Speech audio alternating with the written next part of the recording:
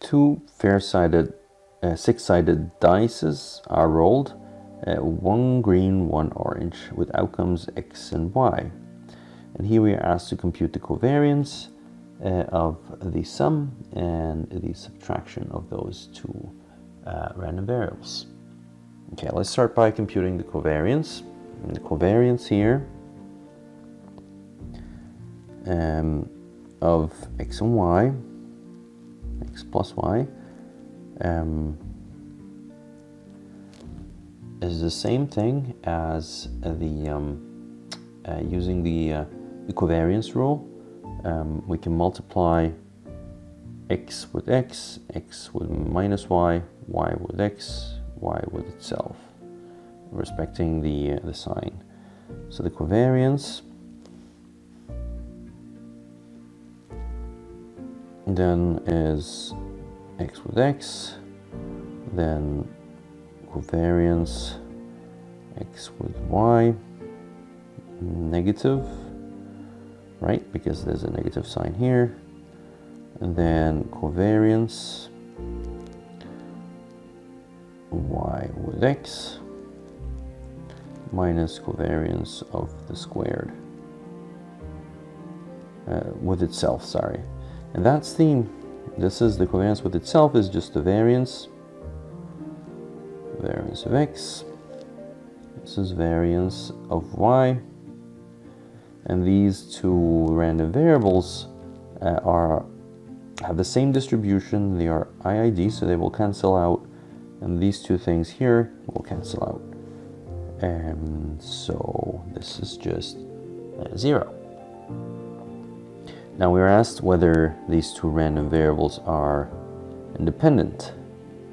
And here, because the sum and the negative,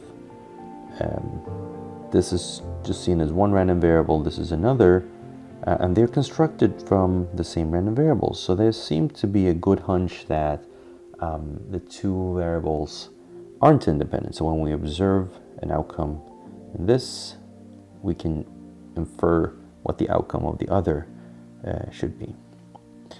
And one way to see this, let's just write X plus Y and then use some extreme cases and then figure out if that indeed yields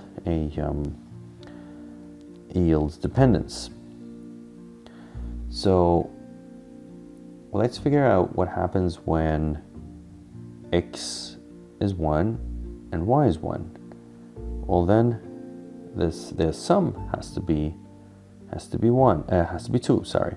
So when X equals to 1 and Y equals to 1, their sum has to be 2. This means, however, is that the probability of X minus Y, so if we knew that X plus Y equals to 2, if we knew this thing, can we say what this thing is? Well, that we can, because this has to be 0 with probability 1, right? Because there's no other outcome that can yield this value, and so hence X and Y are dependent.